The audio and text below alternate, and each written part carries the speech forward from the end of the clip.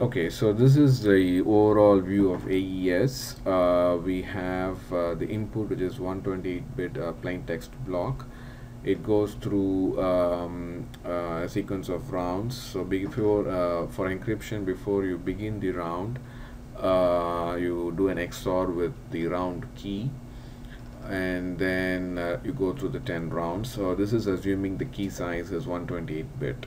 Okay, so if the key size is 128-bit, we already saw that the key is expanded into a 44-word sequence. So the first 4 words are used for the XOR operation, the initial XOR operation with the plain text block, and then the subsequent words are used in the subsequent rounds.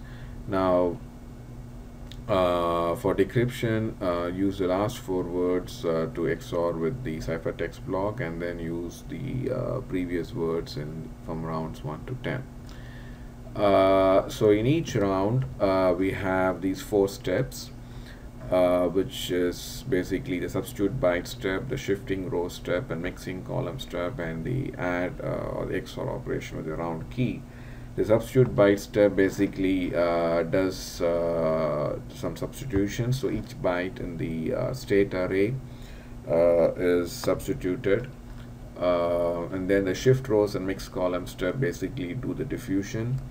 Now for decryption, we have equivalent steps like substitute bytes. We have something called inverse substitute bytes. Shifting rows, we have inverse shift rows. Mixed columns, we have inverse mixed columns.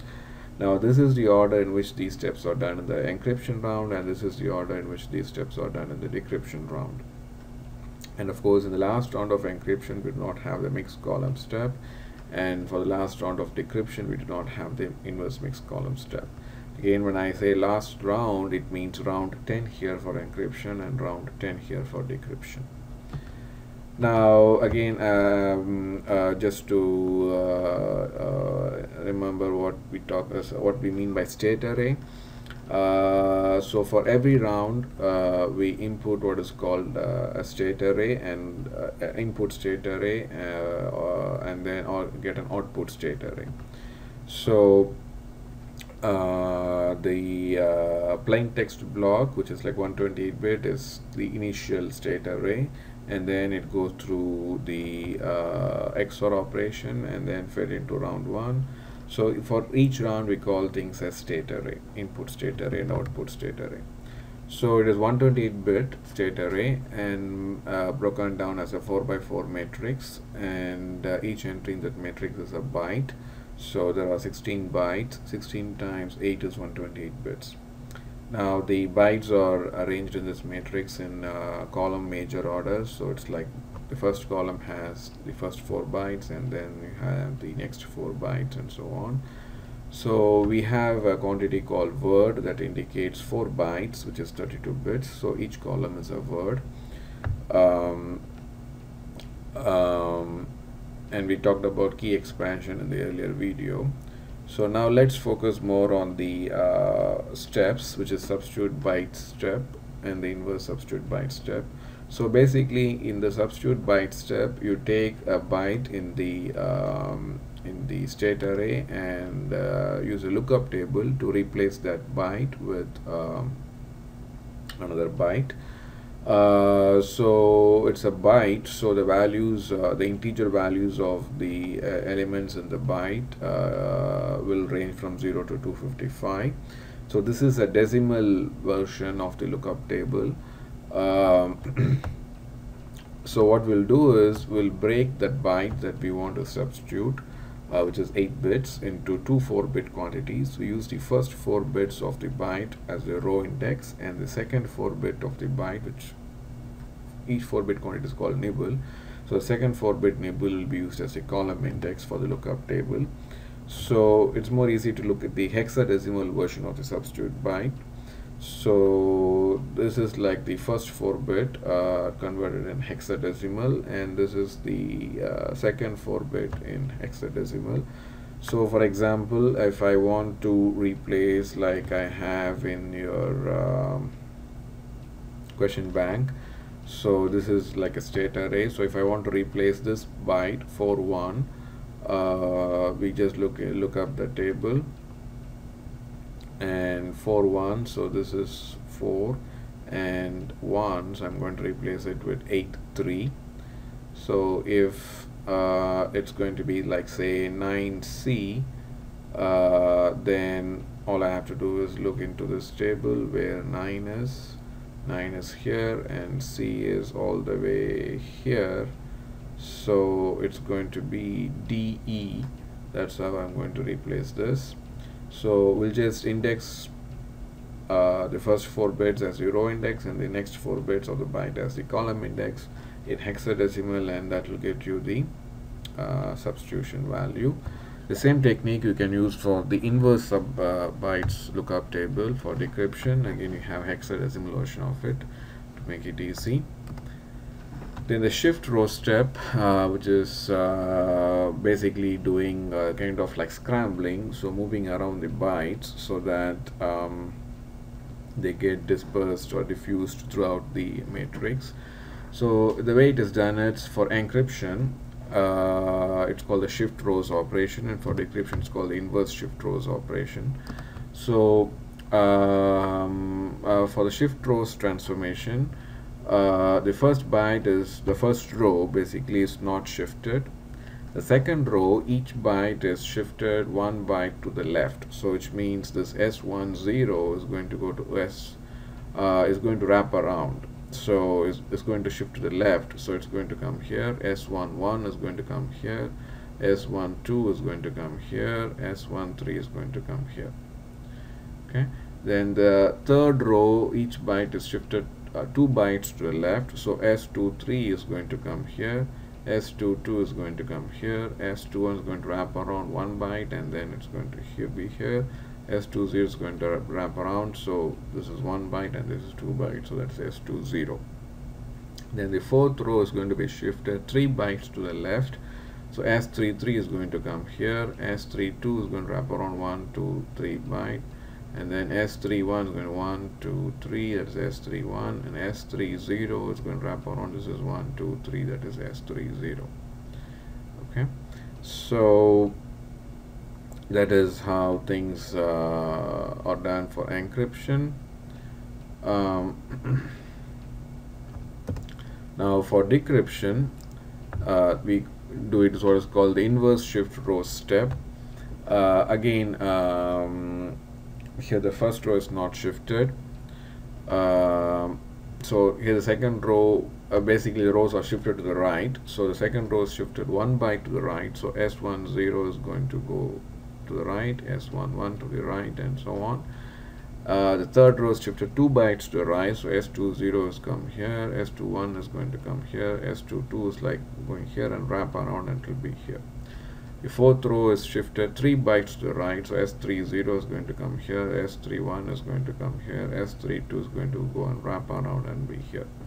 So basically in inverse shift rows you're going to shift to the right, and in just in the shift rows you're going to shift to the left. So as you can see here, if this is the state array before the shift row, S00 is here, but S10 is going somewhere here, S20 is going somewhere here, S30 is going somewhere here. So the bytes in one column are basically now diffused or spread to all the 4 columns. Okay, so similarly S01 is still here, but S11 is moved to the first column, S21 is moved to the 4th column, S31 is moved to the 3rd column. So the columns of the bytes of a particular column in the input state array or whatever state array before the shift row are basically diffused through to or scrambled to all the 4 columns. Okay, same thing we do with the inverse shift row also. Okay, so like S00 is still here, but S10 is now here, S20 is now here, S30 is now here. So that's what we do in the shift row case. So now the mixing column steps, so that's the 3rd step. Here we basically again replace each byte of a column by a function that takes into consideration all the bytes in the same column. Okay, so to do that, what we basically do is we use this kind of a fixed matrix containing these entries in hexadecimal and multiply that with a state array. Okay, what are the state array before that mixed column step for that round? And so we do the same thing with for decryption. We use another matrix which is for the inverse column step. This is again a fixed matrix used in every round. Okay, so the multiplication is similar to what we do for the decimals, but we have to do it in what is called this GF to the 8th arithmetic. This is like called the finite field or Galois field arithmetic. I'll go through this immediately. But so basically it's going to be like this 0 2 times this S0 0. So if I want to determine this entry in the product matrix, this particular element and this column, so basically I'm going to take the first row, multiply with the first column. So 0 2 times S0 0 plus 0 3 times S1 0 plus 0 1 times S2 0 plus 0 1 times S3 0. So that's a regular multiplication that we do to get this element here in the first row and first column. I'm going to take basically multiply the elements in the first row and the first column. Now to get the elements in the first row second column like S01, I'm going to take the first row elements and multiply with the second column elements. So it's going to be like 0 2 times S01 plus 0 3 times S11 plus 0 1 times S21 plus 0 1 times S31. Now similarly, if I want to get the element in the second row first column, I take the second row, multiply with the first column. Okay, if I want to get the elements in the second row third column, take the second row and multiply with elements in the third column. Okay, so that's what we do for the normal multiplication. Now before we do the multiplication and addition, let's try to go through this background information about what's called this finite field arithmetic.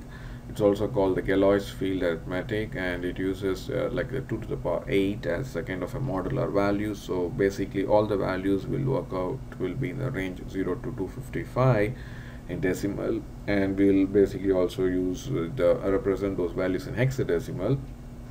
So just again, hexadecimal takes 4 bits, so a byte will be basically broken down into 2 hexadecimal values.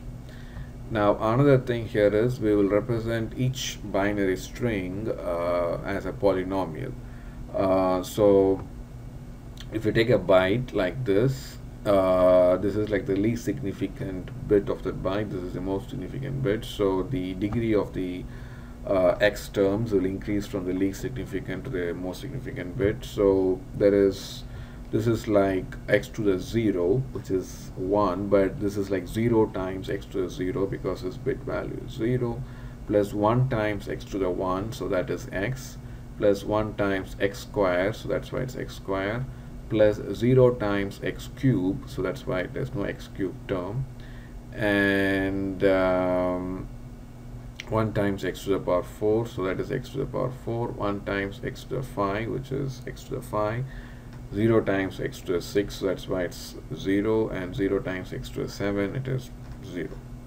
Similarly here, we can go from 1 times x to the 0, which is 1, plus 1 times x to the 1, which is x, plus 0 times x to the 2, which is 0, 0 times x to the 3, which is 0, 1 times x to the 4, which is this, 0 times x to the 5, which is 0, 0 times x to the 6 is 0, 1 times x to the 7, which is x to the 7. So that's how we represent a binary string as a polynomial. Now when we do the addition, it is basically an XOR operation. We'll see what is multiplication later after this, but what is for addition is basically doing an XOR operation. So if I want to do an addition with this 2 hexadecimal bytes, 36, which is a byte, and 93 is a byte, so 36 I'm going to write it as 4-bit quantity. So 3 in hexadecimal is like 0011 in binary, okay, and because this is like 1 plus 2. Now 6 is going to be 0110, which is like 1 2 4 8, so 2 plus 4 is 6. 9 is going to be 1001 in binary, 3 is going to be 0011. Now I basically write these as a polynomial. So actually this is like x to the 5, because this is in binary. So it's x to the 7, x to the 6, x to the 5, x to the 4, x cubed term is 0, x square, and x, and the one term is also 0, which is this basically this polynomial. And for this it's like x to the 7 plus x to the 6 is 0, x to the 5 is 0, so it's x to the 4, x cube and x squared terms are also 0, plus x plus 1. So it's just like doing an XOR operation. For XOR operation, we know if there's an x term, it means the original bit is 1. So 1 plus 1, which is like 1 XORed with 1, is 0. So if I have for any exponent I, x to the I plus another x to the I is 0. So they basically kind of cancel out. So we have here the two x terms cancelling out, the x to the 4 terms cancelling out. So we have left with x to the 5 plus x square plus x to the 7 plus 1. So if you rearrange them in the increasing from the decreasing order, starting from the highest degree, so it's x to the 7 plus x to the 5 plus x square plus 1. So if I write that in binary, this is like 1, the x to the 6 term is 0, x to the 5 is 1, and x to the 4 term is 0, x cubed term is 0, x squared term is 1, x term is 0, and this is the 1. So this is the 8-bit quantity, and if you write this in hexadecimal, 4 bits, these 4 bits is like 1, 2, 4, 8. So 8 plus 2 is 10, 10 is A in hexadecimal, and this is like 1, 2, 4, 8 again. So 4 plus 1 is 5, so that is 5. So 3, 6 plus 9, 3 is essentially A5 in this finite field arithmetic. Okay. Now let's do the multiplication. So we'll take the same 3, 6 and 9, 3. This is what they are in binary, and then this is in the polynomial form. So when you have things like this, you do basically the term by term multiplication. So this is like x to the 5 plus x to the 7, which is x to the 12, plus x to the 5 plus x to the 4 is x to the 9, x to the 5 plus x is x to the 6, x to the 5 plus 1 is x to the 5. So same thing, x to the 4 plus x to the 7 is x to the 11, x to the 4 plus x to the 4 is x to the 8. So that's straightforward multiplication. And now if there are two xi terms, you can basically cancel them out. So this x to the 9 cancels out with this x to the 9, x to the 6 cancels out with this x to the 6, x to the 5 cancels out with this x to the 5, x to the 8 cancels out with this x to the 8, x square cancels out with this x square. So we are left with like the only one appearance of each of these terms, x to the 12 plus x to the 11 plus x to the 5 plus x to the 4 plus x cubed plus x. So if you write this in binary, this is going to be starting from the highest degree. So this is for 12, this is for 11. There's no 10 terms, so it's 0, 9 is 0, 8 degree 0, 7 is 0, 6 is 0. For 5 there is a 1, 4 there is a 1, x cubed there is 1, there's no x square, so it is 0, x there's a 1, and there's no the constant 1 term, so it is 0. Now again, the degree of the resulting polynomial should not exceed 7, because we are dealing with the 2 to the 8th arithmetic, so the degree can be only of the polynomial can be only at most 7. So we have to basically do some reduction. So what we do is we will use a general polynomial, which is x to the 8 plus x to the 4 plus x cubed plus x plus 1. This is the polynomial that we use for reduction in this always, all the time. When something like when you do the product and it exceeds the degree of the resulting polynomial exceeds 7, we'll always try to do this what is called reduction with this polynomial. And this polynomial x to the 8 plus x to the 4 x cubed plus x plus 1 in binary is going to be like 1 plus x to the 7 term is 0, x to the 6 term is 0, x to the 5 term is 0. This is 4, 3, 2, 1 and 1, x to the 1. Now we are going to do what is called an XOR division. So basically take up this the product that you get out of this and do an XOR division, which is quite easy. So all you have to do is fill it up like this and do a bit by bit XOR operation. 1 XOR with 1 is 0. So when you get a leading 0, we can just omit them. So 1 XOR with 0 is 1, 0 XOR with 0 is 0, 0 XOR with 0 is 0, 0 XOR with 1 is 1, 0 XOR with 1 is 1, 0 XOR with 0, 1 XOR with 1 is 0, 1 XOR with 1 is 0. And we have like here 9 bits, so we need 9 bits to continue the division. So I bring down this 1 and I can put this thing again here and I do a bitwise XOR. Again, you can omit the leading zeros. 1 XOR with 1 is 0, 0 XOR with 0 is 0, 0 XOR with 0 is 0. So we start with here, 1 XOR with 0 is 1, 1 XOR with 1 is 0, 0 XOR with 1 is 1, 0 with 0 is 0, 0 with 1 is 1, 1 with 1 is 0. So we need again 9 bits, so I'm going to bring down these 3 bits. So that will make again these 9 bits. So again, like 1 XOR with 0 is 1, 0 with 0 0, 1 XOR with 1 is 0, 1 0 with 1 is 1, 0 with 0 is 0, 1 XOR with 1 is 0, 0 XOR with 1 is 1. Now we need the answer in 8 bits because you're going to represent it as a byte, right? So we're going to basically replace, when we do the multiplication and all these things, eventually you're going to get need a byte.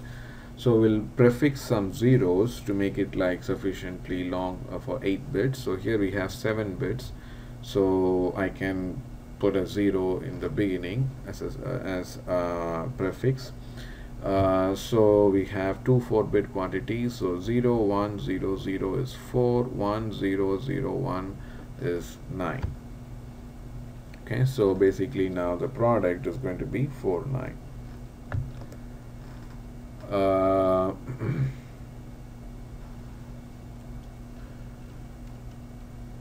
So again, if people are not familiar with the exponents of 2, so if I have like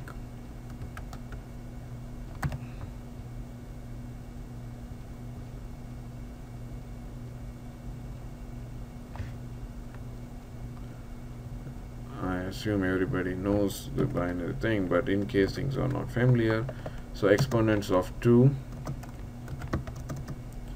are like this.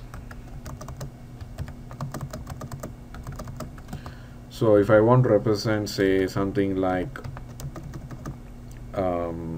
actually we don't need to go through the 8 bits because we work in hexadecimals. So if I want to represent something like 12, which is C in hexadecimal, all I need to do is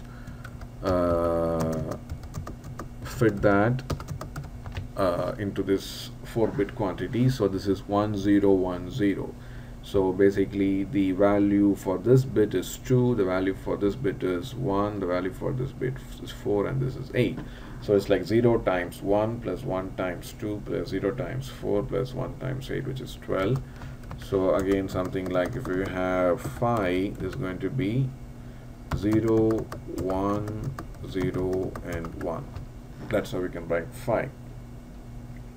So again, the way you fill it up is like a greedy approach. So if I have, say, 9, I can fit 9 with an 8, so that's a 1. So the balance is just 1. So these have to be 0, and this is just a 1. So 1 0 0 1 is going to be 9.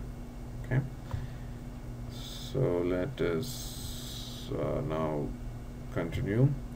So another example for finite field arithmetic multiplication, I have in hexadecimal 5 3, which is a byte together, and CA in hexadecimal, which is a byte together. So 5 in binary is going to be 0 1 0 1, which in 4 bits. 3 in binary is going to be 0 0 1 1.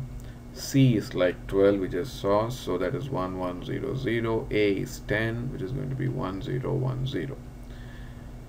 So now we write this as a polynomial. This is the x to the 7th term, which is 0, so it is x to the 6 plus x to the 4 plus x plus 1, and this is x to the 7 plus x to the 6 plus this is x to the 5, x to the 4, x cubed plus x squared term is 0 plus x. So now we do a simple term by term multiplication, and if the terms are repeating, we can cancel them out. So for example, x to the 7 cancels out with this x to the 7, another x to the 7 cancels out with this x to the 7. The other terms don't cancel at all, so we have a very long polynomial, and that written in binary is going to be x cubed, x to the 13, this is a 1, x to the 12, x to the 11, x to the 10, x to the 9, x to the 8, there's no x to the 7, so it is a 0, x to the 6, x to the 5, x to the 4, x to the 3, x to the 2, x to the 1, and that is a 0 because there's no constant term. So we need to bring it back to 8-bit quantity, so we basically do this division with this reducing polynomial, the same thing that we used before. That is a fixed one, so always use this reducing polynomial. So that is x to 8 plus x to the 4 plus x cubed plus x plus 1, so that is this. And this is a simple XOR division, so we have the what we have here, and so we put this 9 bits, so it's a bit by bit XOR, so we can omit the leading zeros. 1 XOR with 1 is 0, 1 XOR with 0 is 1, 1 XOR with 0 is this one, 1 with 0 is this one, and so on.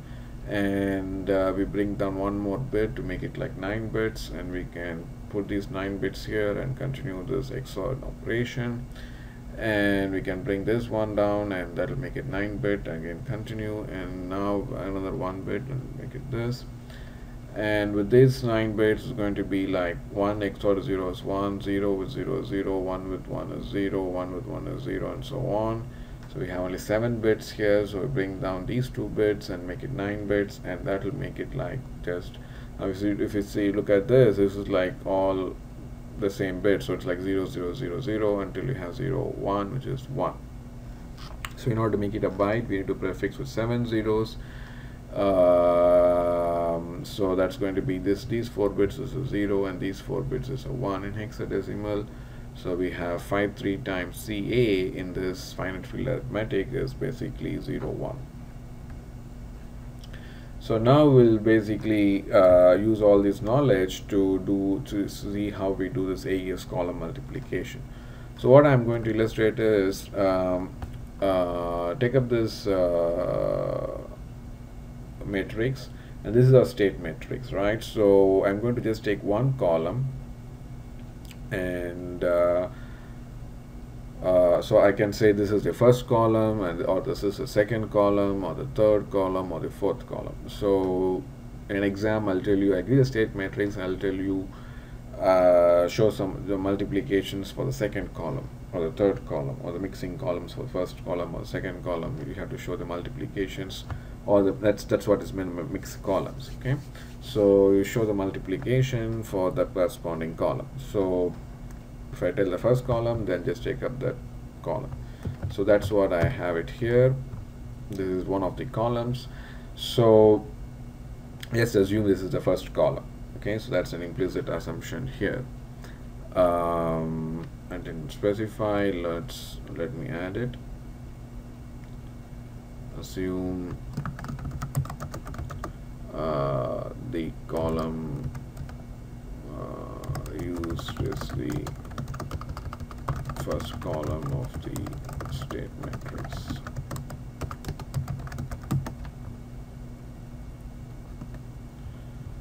Okay.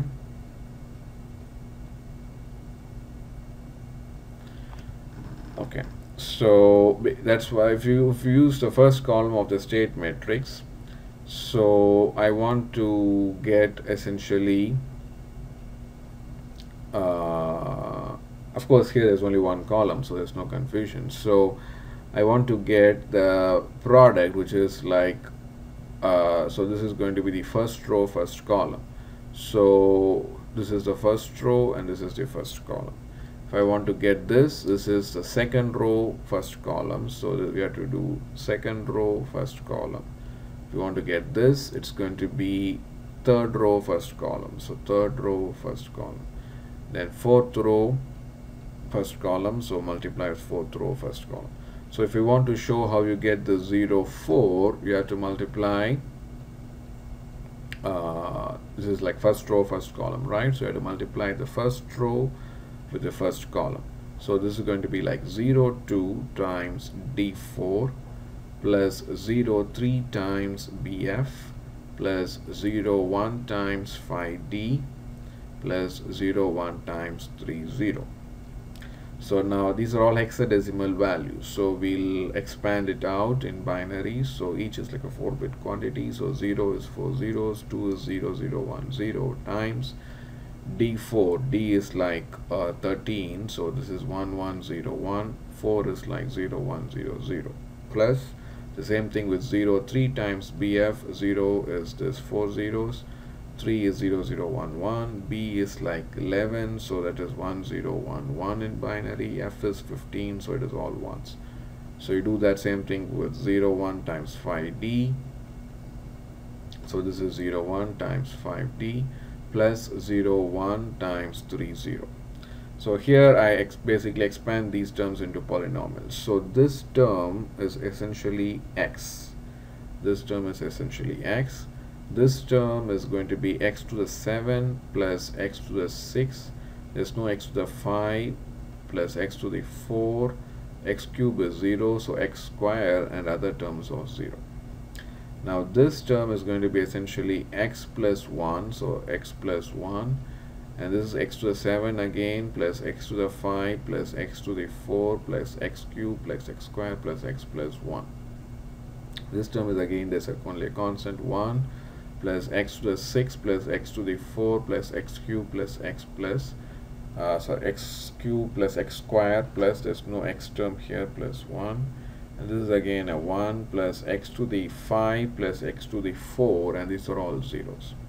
So you do the term by term multiplication, and this is just to make it easy to see what are the common terms, so it's easy to cancel. So you don't need to write it out like this, so you can do like what I did in here, but if it just to make it easy to cancel out terms, you can write it out like this. So x to the 8 is this plus x to the 7 plus x to the 5, so there's no x to the 6 term, so we'll leave out a space, then x to the 3 term, so there's no x to the 4 plus and x to the 3, so we'll leave out a space. So then this is like x times x to the 7, x to the 8 plus x times x to the 5 is x to the 6, x times x to the 4 is x to the 5, and so on. Then again this 1 term times x to the 7 is x to the 7, 1 times x to the 5 is this, 1 times x to the 4 is this, 1 times x to the cube is this, and so on. So these are all now XOR. So this x to the 8 and x to the 8 can really cancel out, and then x to the 7 and x to the 7 can cancel out, x to the 6 and x to the 6 can cancel out, and all these 4 x to the 5 can cancel out, these 4 can cancel out, these 4 can cancel out, and these only 2 x squares that can cancel out. So this x square remains, and then the x terms cancel out and the 1 cancel out. So it's only simply x square, and if you write it out, this is what is x square, right? So you have to get 8 bits, so these 4 bits make a 0, these 4 bits make 4. So that's why the product is like 0 4. Now another example, so I want to show this is like 6 6. Okay, so this is like first row, second row, right? So this is second row first column. So if I want to get the product for the second row first column, I have to take the second row, multiply with the first column. So second row is going to be 0 1 times d4 plus 0 2 times bf and 0 3 times 5d plus 0 1 times 3 0.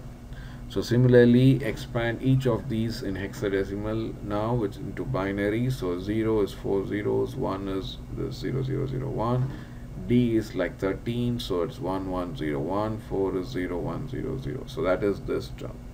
Now this 0 2 times bf, so 0 is this, 2 is 0 0 1 0, b is like what, 11, so 11 is 1 0 1 1, f is again 1 1 1 1. So you can do the same thing for 0 3 times 5d 0 1 times 3 0. So now write each of them as a polynomial. So this is simply a 1 times this x to the 7 plus x to the 6 plus x to the 4 plus x square, and then this is x term because there's no other constant here. So this is x to the 7 plus x to the 5 plus x to the 4 plus x cubed plus x square plus x plus 1. This is x plus 1 times this polynomial. There's no x to the 7 term, but there's an x to the 6 plus x to the 5 is not there, but x to the 4 and so on. And this is like 1 times x to the 5 plus x to the 4. And again do the term-wise multiplication, and you can rearrange them like this, so you can cancel out whatever is left over like pairs. So x to the 7 cancels with x to the 7, x to the 6 with this, x to the 6, x to the 5 with this, and x to the 4 like this, and so on, and you're left with things like this. Again, this is greater than 7 the degree, so in binary this is going to be 1 0 for x to the 7 term, and then 1 1 1 1 1, and the 0 for x term, and then 1. So you do the division with the same reduction polynomial, and this is again this is also 9 bits, so it's going to be a simple 9-bit XOR. This is going to be 1 XOR 0 is 1, and so on.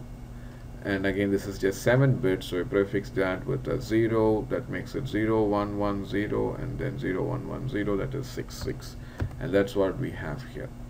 Okay, so this is the mixed column step, and we do the same thing with the inverse mixed column step. The only thing is you use this matrix instead of this.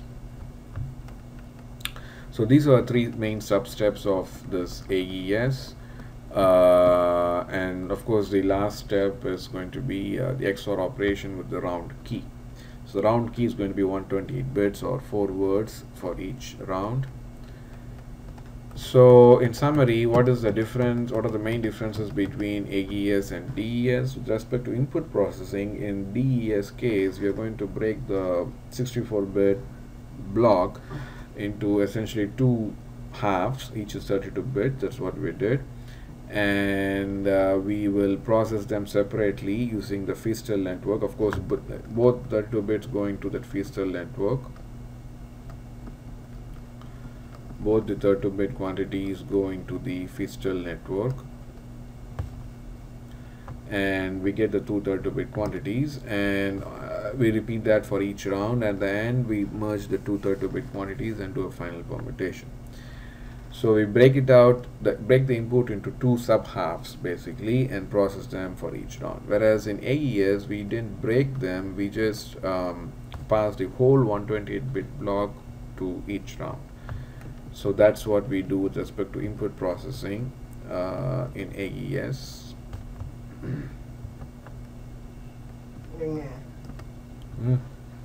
Now with respect to encryption and decryption, with DES, we use the same Feastel network for both encryption and decryption.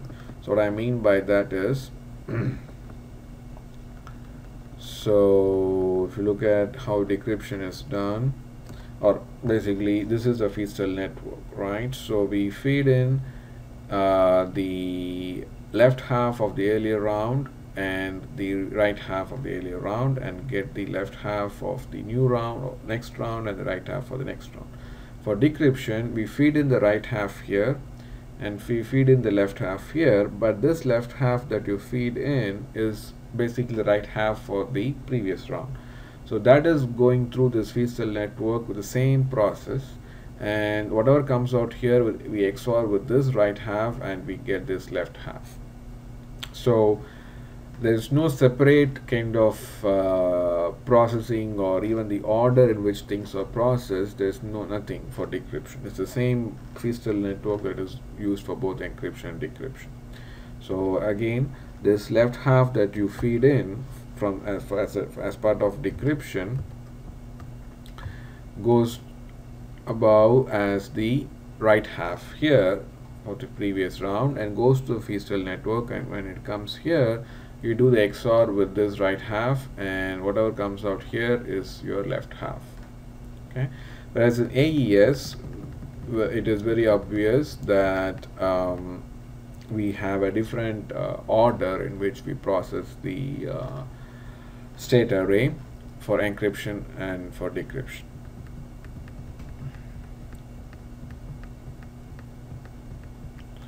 Now, with respect to changing the bits, with DES, if you change one bit in the plain text, on average it affects 31 bit positions in the ciphertext. So if I change, say, one bit in the plain text from a 1 to 0, or whatever its value is, we change it from 0 to 1 or 1 to 0, on average the values of the bits, and because DES is what, 64-bit plain text block and 64-bit ciphertext block. So on average, about half of the ciphertext block bits change from 0 to 1 or 1 to 0 from what you're supposed to be. On the other hand, with AES, even if I change one bit in the plain text, basically the ciphertext block 128 bits, all the bits values are affected. Okay, so zeros change to 1 and 1s change to 0. So the effect is more prominent with AES. So we'll stop here.